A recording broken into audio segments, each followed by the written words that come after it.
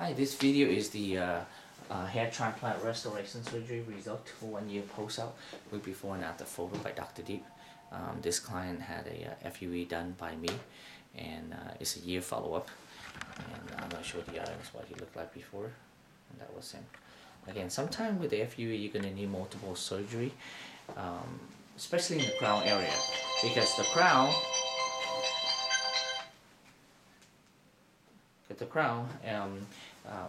has a different blood supply than the front. So the front tend to have better growth than the crown area, number one.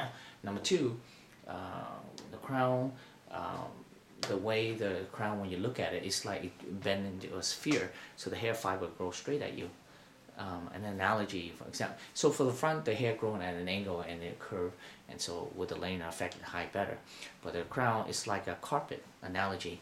When the carpet's flat, it looks very dense, but when you bend into a sphere like the crown, and then the fiber tend to grow straight at you, so that's why it's a little bit more difficult to work with.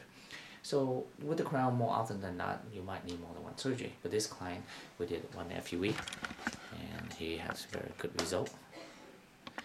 And you know, I'm one of the very few surgeons who specialize in the art of restoring hair using the FUE method.